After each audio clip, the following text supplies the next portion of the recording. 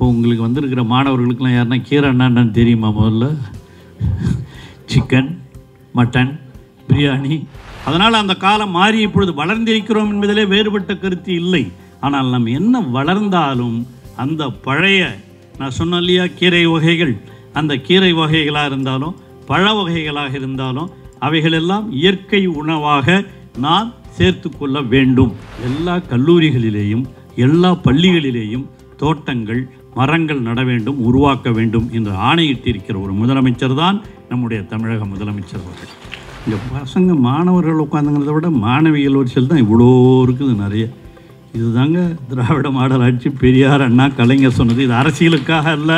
வந்திருக்கிற மாணவர்களை விட இருக்கிற ஆசிரியர் பெருமக்கள் உங்கள் வீட்டில் முதல்ல இதை போட்டு நீங்கள் சாப்பிட்றதுக்கு முதல்ல பயன்படுத்திங்க. அதுதான் மிக மிக முக்கியம்.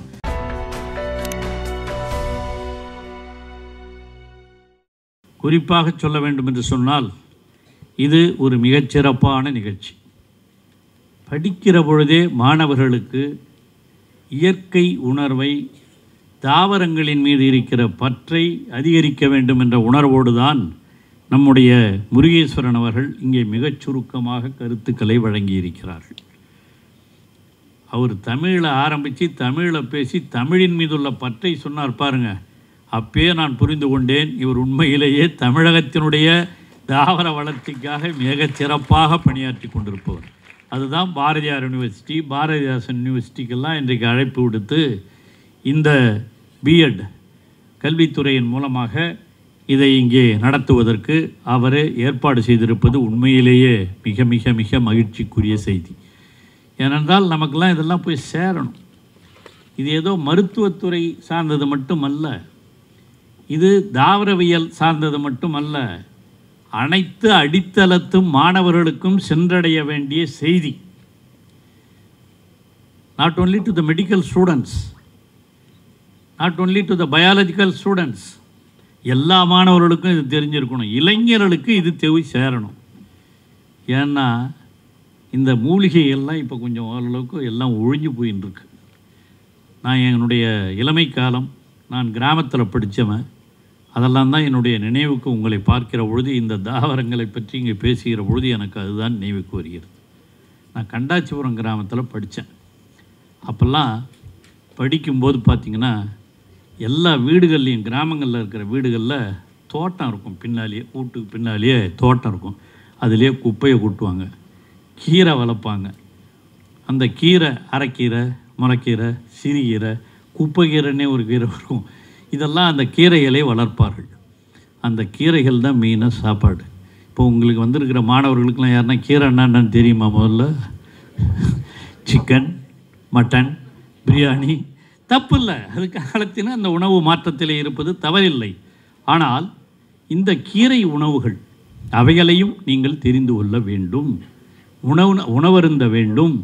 இயற்கை உணவுகள், அதுதான் இங்கே சொல்லப்படுகிற இந்த சித்தாவாக இருந்தாலும், ஆயுர்வேதமாக இருந்தாலும், புனானியாக இருந்தாலும், யோகாவாக இருந்தாலும், இதெல்லாம் இந்த இயற்கை மருத்துவம் தான். அதைத்தான் கலைஞர் ஆட்சியிலே இருக்கிற பொழுது இன்று 100வது பிறந்தநாள் விழா அந்த நிகழ்ச்சிக்கு முதல்ல இங்கே வந்து அந்த கருத்தரங்கத்திலேயும் நாம் கலந்து கொண்டிருக்கிறேன். இந்த திறந்தவெளி பல்கலைக்கழகத்தில் அங்கே அவர் இருக்கிற பொழுது அவருடைய முயற்சியால் தான் தாம்பரத்தில் தேசிய சித்தா மருத்துவ நிறுவனம், அப்பொழுது அந்த நிறுவனம், நான் ஹெல்த் மினிஸ்டராக இருந்தப்போ அந்த மருத்துவ நிறுவனம் அப்பொழுது கலைஞரால் திறந்து வைக்கப்பட்டு அது மக்களை தேடி மருத்துவம் என்ற அடிப்படையில் இன்று அதுதான் தமிழக முதலமைச்சர் அவர்கள் மிகச் சிறப்பாக மக்களை தேடி மருத்துவம் என்ற திட்டத்தை உருவாக்கி அதன் மூலமாக கலைஞர் வழியிலே ஆட்சி செய்து கொண்டிருப்பதுதான் இன்று தமிழக முதல்வர் தளபதி அவர்கள். என்ன மக்களை தேடி மருத்துவம்னா இதெல்லாம் தான் போய் சேர்க்கணும் வீடுக்கு.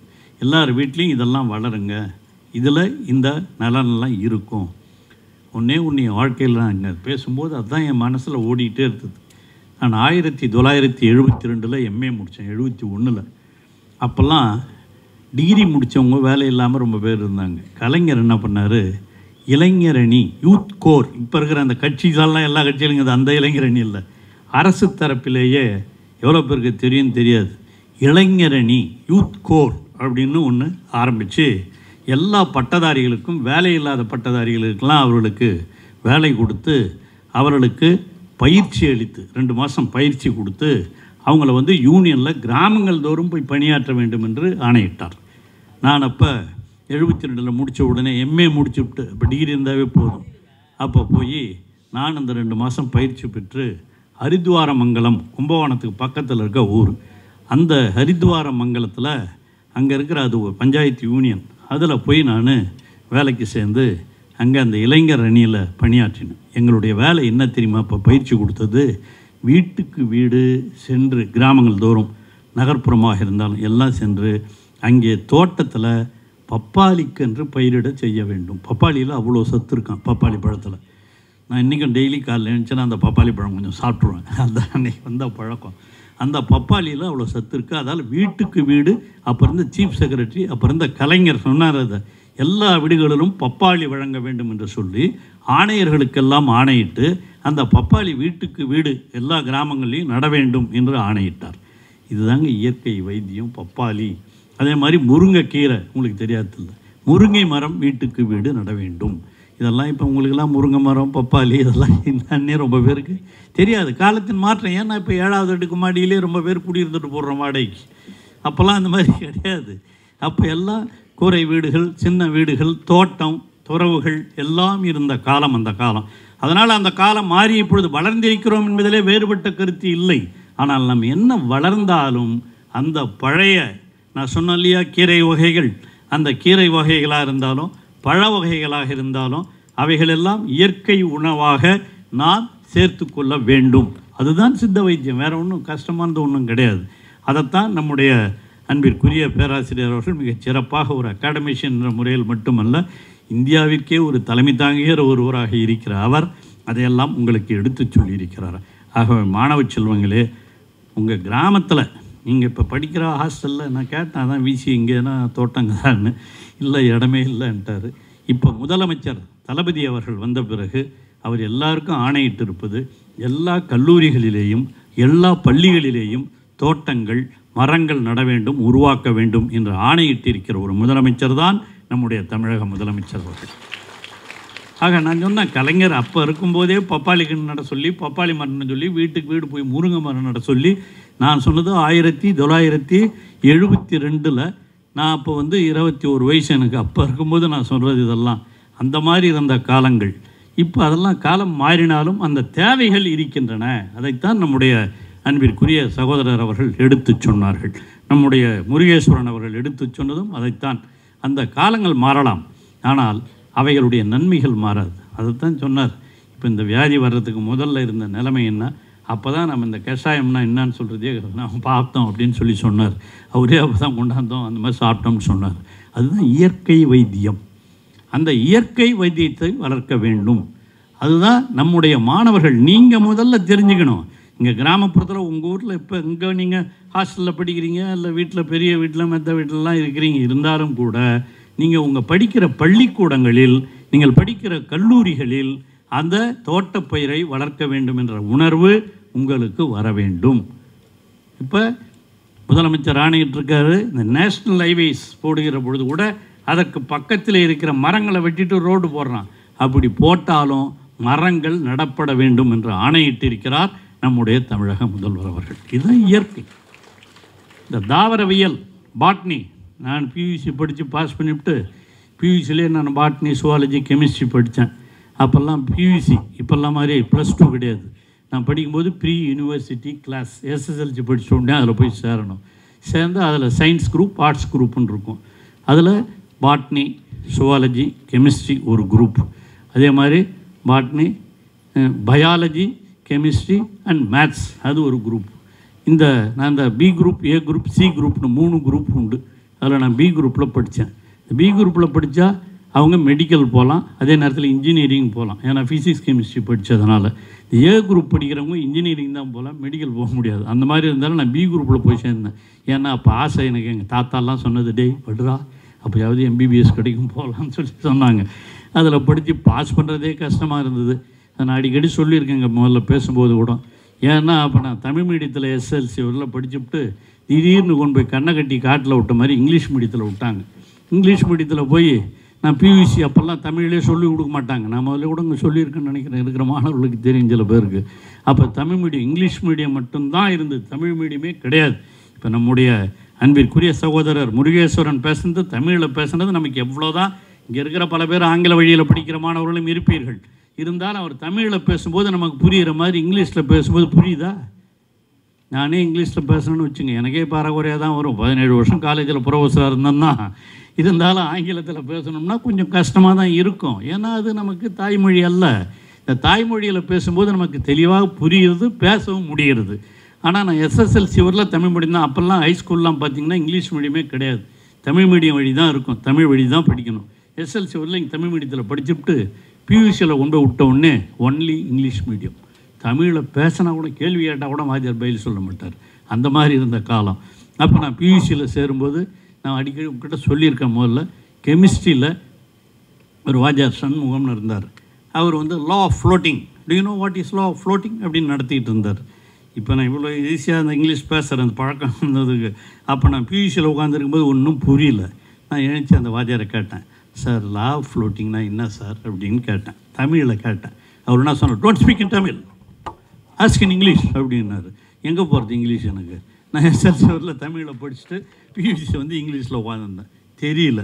அப்புறம் சரி அப்படின்னு சொல்லிட்டு நான் போயிட்டேன். அவர் நம்ம law of floating, what is law of floating அப்படி இப்படின்னு சொல்லிட்டு, வென்னவரைய body is more wait and இந்த இட் வில் ஃப்ளோட் அப்படி இப்படின்லாம் சொல்லிவிட்டு போயிட்டார். எனக்கு ஒன்றும் புரியல. அப்புறம் போய் வீட்டுக்கு போய் ஹாஸ்டலுக்கு போய் டிக்ஷனரி எடுத்து பார்த்தேன், what is law of ஃப்ளோட்டிங்னு. Law of ஃப்ளோட்டிங்னா மிதத்தல் விதி அப்படின்னு இருந்தது. இது அவர் தமிழில் அங்கேயே ஒரு வார்த்தை மிதத்தல் விதிப்பா அப்படின்னு சொல்லியிருந்தார்னா, நான் 8ஆவது கிளாஸ்லேயே படிச்சிருக்கிறேன் மிதத்தல் விதியை பற்றி. அதில் நான் தெரிஞ்சுக்கிட்டு இருப்பேன். அந்த மாதிரி ஒரு மீடியம் பிரச்சனையெல்லாம் அப்போ இருந்தது. அதனால தான் அண்ணா இருக்கும்போது 2 லாங்குவேஜ் ஃபார்முலா கொண்டாந்து பியூசியில் கல்லூரிகளில் அப்போ இங்கிலீஷ் மீடியம் மட்டும் இருந்தது. சார்லாம் கூட அப்படி தான் படிக்கும்போது இங்கிலீஷ் மீடியம் மட்டும்தான் இருந்திருக்கும். அப்புறம் அண்ணா வந்த பிறகு தான் அவர் என்ன பண்ணார், கலைப்பாடங்களில் பிஏலாம் படிக்கிறோம்ல, அதில் தமிழ் வழியில் படிக்கலான்னு சொல்லி கொண்டாந்தார். கலைஞர் வந்த பிறகுன்னா பிஏ மட்டும் இல்லை, பிஎஸ்சிலையும் தமிழ் வழியில் படிக்கலாம் அப்படின்னு சொல்லி 2லையும் கொண்டாந்ததனுடைய விளைவு தமிழ் வழியில் படிக்கிற மாணவர்களுக்கு உதவித்தொகையும் கொடுத்தவர் தலைவர் கலைஞர். அதனால தான் நாம் தமிழ் ஆங்கிலத்தெல்லாம் படிச்சுக்கிட்டு இருக்கோம். இருமொழி கொள்கைங்கிறது மிக மிக மிக முக்கியம். அதனால தான் இன்றைக்கி என்ன பண்ணுறாரு, இங்கே பார்க்குறேன், இங்கே கூட இங்கே பசங்க மாணவர்கள் உட்காந்துங்கிறத விட மாணவிகள் வரிசையில் தான் இவ்வளோ இருக்குது நிறைய. இதுதாங்க திராவிட மாடல் ஆட்சி. பெரியார், அண்ணா, கலைஞர் சொன்னது. இது அரசியலுக்காக அல்ல, வளர்ச்சி நாம் எப்படி பெற்றிருக்கிறோம் என்பதை நீங்கள் தெரிந்து கொள்ள வேண்டும். யாருக்கு ஒன்றாலும் எப்படி ஒன்றாலும் எந்த கட்சியில் ஒன்றாலும் இருங்க, அது வேறு விஷயம். ஆனால் நாம் வளர்ந்திருக்கிறோம் என்றால் எப்படி? இவ்வளோ பெண்கள் ஒரு காலத்தில் படிக்க முடியுமா? நான் அடிக்கடி சொல்கிறது உண்டு. நான் எஸ்எஸ்எல்சின்னு சொன்னேன் இல்லையா, அது படிக்கும்போது கண்டாச்சிபுரத்தில் 16 பேர் படித்தோம். 15 பேர் பையன், ஒரே ஒரு பொண்ணு. அந்த பொண்ணு பேர் கூட அடிக்கடி நான் சொல்கிறது உண்டு எல்லா நிகழ்ச்சிகளையும், திலகவதின்னு பேர் அதுக்கு. அப்போ நான் படிக்கும்போது. இப்போ அதே ஊருக்கு போனால் கேர்ள்ஸ் ஸ்கூல் தனியாக இருக்குது, பாய்ஸ் ஸ்கூல் தனியாக இருக்குது. பாய்ஸ் ஸ்கூலில் +2 படிக்கிறவங்க 350 பேர், கேர்ள்ஸ் ஸ்கூலில் படிக்கிற பொண்ணுங்க வேறு 440 பேர் படிக்குதுங்க. அந்த அளவிற்கு மாற்றம், வளர்ச்சி ஏற்பட்டு இருக்கிறது என்று சொன்னால் அதுதான் பெரியார் சொன்னார். அதனால தான் இவ்வளோ பேர் படிக்கிறீங்க. அதெல்லாம் வளர்ச்சி. ஆக கல்வி வளர்ச்சி. அந்த கல்வி வளர்ச்சியோடு சேர்ந்து இந்த இயற்கை உணர்வும், இந்த தாவரங்களை வளர்க்க வேண்டும் என்ற உணர்வும் உங்களுக்கு வளர வேண்டும். படிப்பு என்பது வெறும் புத்தகத்தை படிப்பது மட்டுமல்ல, பொது அறிவையும் வளர்த்து கொள்ள வேண்டும். இதுதான் மிக மிக மிக முக்கியம். அதைத்தான் நம்முடைய கடந்த காலத்திலே இருந்து திராவிட மாடலிலே சொல்லி கொண்டிருக்கிறோம். அதுதானே தவிர யாரையும் சங்கடப்படுத்துவதற்காக அல்ல. பொது அறிவை வளர்த்து கொள்ள வேண்டும், வரலாற்று உணர்வை தெரிந்து கொள்ள வேண்டும். நான் சொன்னேன் இல்லையா, இந்த மாதிரி 72லேயே அந்த மாதிரி ஒரு அப்போ இருந்த சீஃப் செக்ரட்டரி எல்லாரையும் பார்ப்பார். அந்த இளைஞரணிலாம் கூட்டு வச்சு, நாங்கள் இருக்கும்போது கூட்டு வச்சு, இந்த பப்பாளி கண்ணை நட்டிங்களா, எத்தினி நட்டிங்கன்னு கேட்பாங்க. இந்த வீடியோங்களுக்கெலாம் அதான் வேலை, வீடு வீடாக போய் நடணும், அதெல்லாம் நாங்கள் பார்வையிடணும் அப்படிங்கிறதான் எங்களுக்கு இருக்கிற வேலை. அதுதான். அந்த மாதிரி இருந்த காலம் ஒன்று உண்டு. அதே மாதிரி தான் இன்றைக்கி தமிழக முதலமைச்சர் தளபதி அவர்கள் எல்லா இடங்களிலேயும் இந்த இயற்கை உணர்வு, தாவரங்கள், அதுதான் மக்களை தேடி மருத்துவம். அந்த உணர்வு தான் மக்களை தேடி மருத்துவத்தை கொண்டு போய் அந்த மாதிரி படிங்க. இல்லம் தேடி கல்வி, இதெல்லாம் அவங்களுக்கு இல்லத்தில் நீங்கள் இருக்கிறவங்களுக்கு சொல்லணும். இந்த மாதிரி செடி வளருமா, இப்படி வளருமா, இந்த மாதிரி கீரை போடுமா, கீரை சாப்பிடுமான்னா சொல்லுங்கள். அட்லீஸ்ட்டு கீரையே நான் சொன்ன மாதிரி முதல்ல சிக்கன் மட்டன் சாப்பிட்றதில் தப்பு இல்லை, எல்லாம் இருக்கலாம். ஆனால் அதே நேரத்தில் இந்த இயற்கை தாவர உணவுகளையும் நாம் உண்ண வேண்டும். அதுதான் முக்கியம். கீரை எங்கள் வீட்டில் நீங்கள் போனாலும் பார்த்தீங்கன்னா எல்லாம் 4 பதார்த்தம் வச்சுருப்பாங்க. நான் கூட திட்டம் இவ்வளோ தின்னர் சாப்பிட்றதுன்னா இது முள்ளங்கி, இது கீரை, முருங்கீரை சாப்பிடுங்கன்னு எல்லாம் வச்சுருப்பாங்க. இது குறிப்பாக மகளிர் நல்லா தெரிஞ்சுக்கணும். என்னதான் நீங்கள் படிச்சுட்டு வேலைக்கு போனாலும் பெரும்பாலும் வீட்டில் இந்த சமைச்சிட்டு வீட்டுக்காரருக்கு சாப்பாடு போடுறது நீங்கள் தான் போடுறீங்க. பிள்ளைங்கள்லேருந்து எல்லாருக்கும் போடுறது நீங்கள் தான். ஆகவே தான் இந்த உணர்வு உங்களுக்கு வர வேண்டும் என்பது தான் நம்முடைய நோக்கமாக இருக்க வேண்டும். அந்த உணர்வோடு தான் இந்த சித்தா எந்த படிப்பு, இந்த பாட்னி படித்தா போதும், அவங்க படிச்சிங்கன்னா போதும், மெடிக்கல் படிக்கிறவங்க மட்டும் இல்லை, எல்லோருக்கும் இந்த தாவர குறிப்பாக பிஎட் படிக்கிற மாணவர்கள் நிறைய பேர் வந்திருக்கீங்க. நீங்கள் தான் வாத்தியாராக போக போகிறீங்க. நீங்கள் உங்கள் ஸ்கூலில் ஹாஸ்டலில் இருந்து விடுதியில் இருக்கிற மாணவர்களுக்கும் இந்த இயற்கை உணவுகளை நீங்கள் தயாரித்து கொடுக்கிற உணர்வினை நீங்கள் பெற வேண்டும் என்பது தான் மிக மிக முக்கியமான நோக்கம். அந்த உணர்வோடு தான் இங்கே இந்த நிகழ்வுகள் நடைபெற்று கொண்டிருக்கின்றன. குறிப்பாக மூலிகை தாவரங்களை பயன்படுத்தி அவைகளின் விளைவாக இந்த எந்தவித பக்க விளைவுகளும் இல்லை. மூலிகை தாவரங்கள் சாப்பிட்றதால பக்க சைடு எஃபெக்ட். இப்போல்லாம் மாத்திரை நிறைய சாப்பிட்றோம், அதிலே பாதி பேர் இருக்கும். இந்த மாத்திரை சாப்பிட்டா அந்த மாத்திரையில் சைடு எஃபெக்ட்டுங்கிறாங்க. அந்த மாதிரி இருக்கிறத விட இந்த இயற்கை மூலிகைகளை, நான் இடையாறுங்கிற ஊர் சொந்த ஊர், அந்த ஊரில் இருக்கும்போது அப்போ பார்த்திங்கன்னா ஹோமியோபதி டாக்டர்னு தான் அப்போ இருப்பாங்க நிறைய. அவங்கெல்லாம் இந்த இயற்கை அவங்க பார்த்துட்டு இந்த மாதிரி இயற்கை மருந்துகள் தான் அவங்க கொடுப்பாங்க. அந்த மாதிரி இருந்த காலங்கள் உண்டு. இப்போ தோல் சார்ந்த வியாதிகளுக்கு குப்பைமேனி கீரைன்னு நம்மளே சொன்ன பாருங்க, குப்பை கீரைன்னு சொல்லுவாங்க. அந்த குப்பைமேனி கீரை அது சிறந்த நிவாரணியாகும் தோல் சார்ந்த வியாதிகளுக்கு. அதே மாதிரி வயிற்றுக்கோளாறு இருந்தால் வில்வம் சரியான மருந்தாகும். அதே போல் இருமல், சளி, காசநோய் மற்றும் ஆஸ்துமா நோய்களுக்கு தூதுவளை கீரைன்னு கேள்விப்பட்டிருப்பீங்க. இந்த தூதுவளை கீரை பற்றி ரொம்ப பேருக்கு மாணவர்கள்லாம் தெரியாது. எங்களை மாதிரி வயசான கேதுங்களுக்கு தான் தெரியும். இந்த தூதுவளை கீரை நான் சொன்னேன் இல்லையா, தூதுவளை கீரை, பச்சை கீரை, இந்த மாதிரி குப்பைமேனி கீரை, இந்த மாதிரி கீரை உணவுகள் இந்த தூதுவளை மருந்தாக பயன்படுகிறது. கீழாநெல்லி மஞ்சள் காமாலை நோய்க்கு சிறந்த மருந்தாக கீழாநெல்லி கீரைன்னு பேர். அது மஞ்சள் காமாலை நோய்க்கு ரொம்ப சிறந்த மருத்துவமாக செயல்படுத்தப்படுகிறது. அதே மாதிரி சோற்றுக்கற்றாழை, அருகம்புல், அதிமதுரம், சித்தரத்தை, ஜாதிக்காய், வெந்தயம், வசம்பு, ஆவாரம்பூ, ரோஜாப்பூ, கண்டங்கத்திரி, கருந்தூசி, கருவேப்பிலை போன்ற தாவரங்கள் மருத்துவ குணங்களை கொண்டுள்ளதாகும். எனக்கே இதெல்லாம் பார்த்தா ரொம்ப தெரியுது. ஆனால் அந்த மருத்துவ குணங்கள் எந்த தாவரங்களுக்கு இருக்கிறது என்பதை பார்த்து அதை நீங்கள்லாம் போய் பிரச்சாரம் பண்ணுங்கள். இளைஞர்களே, மாணவ செல்வங்களே, உங்களை நான் அன்போடு வேண்டி கேட்டுக்கொள்வது, உங்கள் வீடுகளிலே முதல்ல இதை வளர்க்குறதுக்கு கடைபிடிப்பதற்கு பாருங்கள். வந்திருக்கிற மாணவர்களை விட இருக்கிற ஆசிரியர் பெருமக்கள் உங்கள் வீட்டில் முதல்ல இதை போட்டு நீங்கள் சாப்பிட்றதுக்கு முதல்ல பயன்படுத்திங்க. அதுதான் மிக மிக முக்கியம். அந்த அளவிற்கு நாம் இதிலே இருக்க வேண்டும். அதனால தான் மருத்துவ தாவரங்களின் முக்கியத்துவம் மற்றும் கல்வி சார்ந்ததுக்காக இந்த நிகழ்ச்சி நடத்தப்பட்டு கொண்டிருக்கிறது. அது மட்டும் இல்லாமல் நம்முடைய தமிழக முதலமைச்சர் அவர்கள் சித்தா பல்கலைக்கழகத்தை உருவாக்குவதற்காக எல்லா முயற்சிகளையும் மேற்கொண்டிருக்கிறார். அதற்கான பார்லிமெண்ட்டில் எல்லாம் பாஸ் பண்ணி போய் நிற்க வேண்டிய இடத்துல நின்றுட்டு இருக்குது. அந்த சித்தா பல்கலைக்கழகத்தை உருவாக்குகிற முயற்சி நடைமுறைப்படுத்தப்படாமல் இருக்கிறது என்பது மிகவும் வருத்தத்திற்குரிய ஒன்று. ஆகவே சித்தா பல்கலைக்கழகம் அதையும் உருவாக்கினால் இது போன்ற தாவரங்களுடைய முக்கியத்துவம் எல்லாம் அடித்தளத்து மக்களுக்கு சென்றடையும் என்ற உணர்வோடு தான் இது போன்ற கருத்தரங்குகளை கல்வி நிலையங்களில், அதுவும் திறந்தவெளி பல்கலைக்கழகங்களில் நடத்த வேண்டும் என்ற உணர்வோடு இதை நாம் நடத்தி கொண்டிருக்கிறோம். ஆகவே இந்த ஓப்பன் யூனிவர்சிட்டி திறந்தவெளி பல்கலைக்கழகத்தின் மூலமாக நடைபெறுகிற இந்த நிகழ்ச்சியிலே நீங்கள் எல்லாம் கலந்து கொள்வது மிக மிக மகிழ்ச்சி அளிக்கிறது.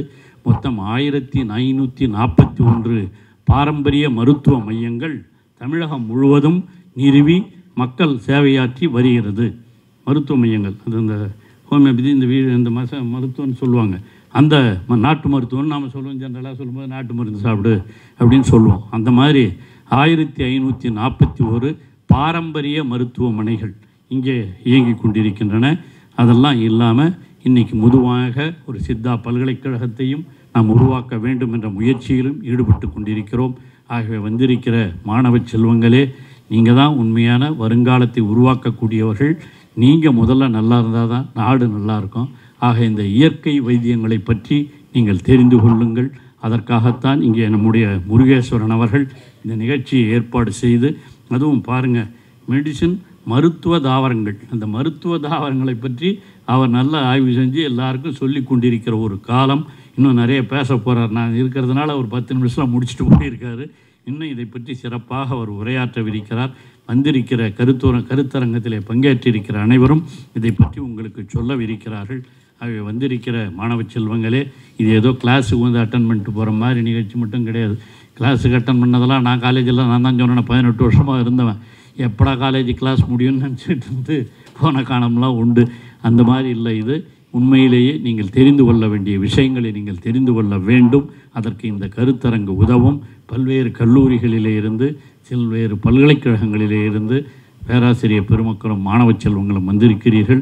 உங்களுக்கெல்லாம் நான் அன்போடு வைக்கிற வேண்டுகோள், இங்கே அவர் சொன்னதைப் போல பாடத்திட்டங்களிலேயும் இதை பற்றி அதுதான் அவர் சொன்னார், நம்முடைய பாடத்திட்டங்களிலே கொண்டு வர வேண்டும் என்பதுதான் நம்முடைய அன்பிற்குரிய முருகேசன் அவர்கள் சொன்ன கருத்து. ஆக இது பாடத்திட்டங்கள் ஆரம்ப பள்ளியில் மட்டுமல்ல, கல்லூரி பாடங்களிலே இருந்தாலும், பாட்னி படிக்கிறவங்களுக்கு மட்டுமல்ல, மெடிக்கல் படிக்கிறவங்களுக்கு மட்டுமல்ல, அனைத்து தரப்பு மாணவர்களுக்கும் இது பாடப்புத்தகத்திலே, குறிப்பாக தமிழ் இலக்கியம்னு நாம் இப்போ பொறியியல் கல்லூரிலாம் இப்போ தான் முதல்ல இல்லாமல் இருந்தது, அதையும் கொண்டாந்துருக்கோம். அதில் ஒரு பாடத்திட்டமாக சேர்ப்பதற்கு நிச்சயமாக இந்த அரசு எல்லா நடவடிக்கைகளையும் எடுக்கும். அதுக்கு தான் நம்ம காமன் சிலபஸையும் கொண்டாந்துருக்கிறோம். எல்லா பல்கலைக்கழகங்களிலேயும் கல்லூரிகளிலேயும் இந்த இயற்கை தாவரங்களை பற்றிய என்ன உணர்வுகளை உருவாக்குவதற்கு எல்லா நடவடிக்கைகளையும் எடுக்கும் என்ற உறுதியை சொல்லி, இந்த அளவிற்கு எனக்கு வாய்ப்பளித்த நம்முடைய பல்கலைக்கழக துணைவேந்தர் அவர்களுக்கும் கல்வித்துறையினுடைய இயக்குனர் அவர்களுக்கும், அதே போல் இதிலே கலந்து கொண்டு சிறப்பித்திருக்கிற அன்பிற்குரிய நம்முடைய முருகேஸ்வரன் அவர்களுக்கும் என்னுடைய உளமார்ந்த நன்றியை சொல்லி நிறைவு செய்கிறேன். நன்றி, வணக்கம்.